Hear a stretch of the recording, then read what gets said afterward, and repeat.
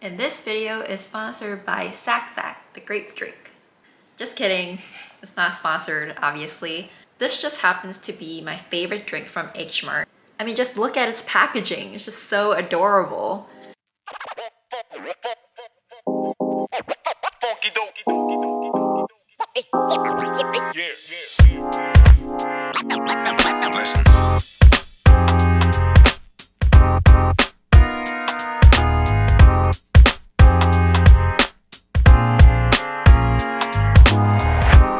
So, it's been a hot minute since you guys last saw me on this platform, and I do apologize for that. And it's especially embarrassing that I have a banner on my channel that says new videos every week. And yet, my last video was in February 2022. And I would like to say that I do have some legitimate reasons, a lot of life changes like work, family, travel, but you know, when it comes down to it, there's really no excuse to not have made a video, at least a few videos in almost a year. So as I was reflecting at the end of last year, why I only made videos at the beginning of the year, I realized that it all boiled down to one cause, which is self-doubt. Every time I wanted to make videos again, I just had this little nagging voice inside my head that said, do you have what it takes? What makes you think that you can become successful if you haven't posted in such a long time? What's the point of even trying now?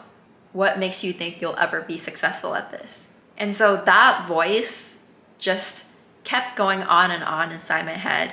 And that voice made me not ever want to pick up the camera or even think about ideas for YouTube. But eventually, I got tired of this inaction stemming from self-doubt.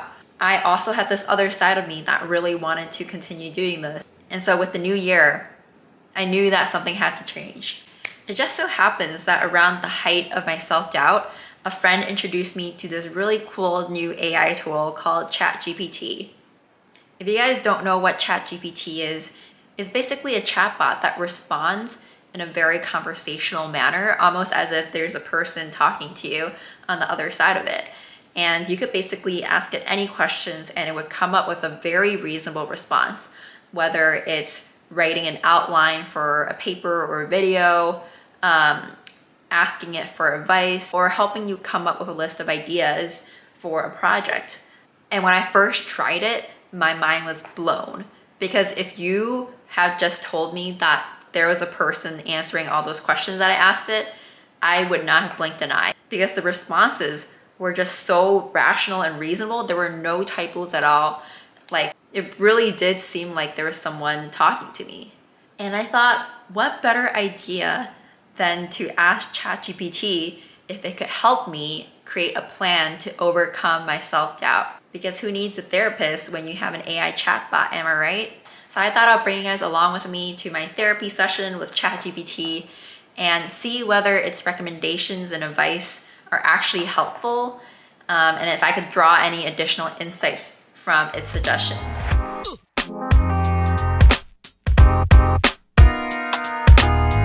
So I'm going to chat.open.ai. Okay. I'm going to say, type in, create a plan to overcome self-doubt. Okay, now it's spitting out a bunch of tips. Wow, this is way more in-depth than I expected. It looks like it's done.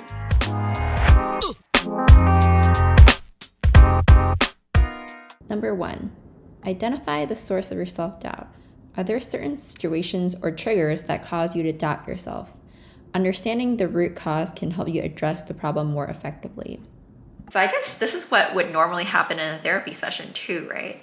I have no idea. I've only been to one therapy session, and I feel like they've also asked me to try to identify the roots of my problems, which easier said than done. Yeah, I think my self-doubt stems from two major issues. So the first one is because I consume YouTube so much, I constantly compare myself against other creators whose work I love and have admired for many, many years. And every time I look at my videos, I think they're subpar compared to those creators. But I guess I don't really give myself some slack for, you know, how much more experience they've had in their YouTube career compared to mine. And so I guess there's this quote somewhere that's basically saying that, you know, you always see other people's end products, but you never see their first step. So you never see the mess behind the scenes, whereas all you see of your work is the messy parts. And I think, yeah, I think just that comparison between already successful creators is a source of self-doubt for sure. And I think the second major source of my self-doubt is just not being sure if this is the right fit for me and if all of the work that I'm putting into YouTube is really worth it.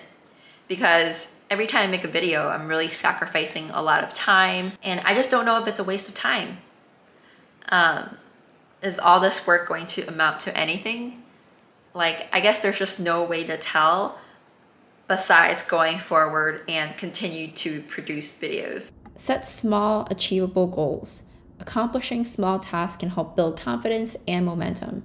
As you achieve each goal, celebrate your success. So I think for me, instead of focusing on the output, like the numbers, how good the video is, I should really be celebrating my progress in terms of quantity. Because again, for me, that is the way that I could practice those skills that I need to build up to better videos. So for this year, I think something that I could celebrate as progress would just be as simple as posting a video a week.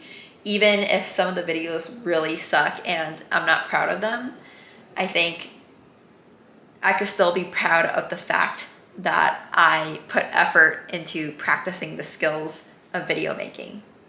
There was actually an interesting social experiment done in a photography class where the professor gave each half of the class a different assignment.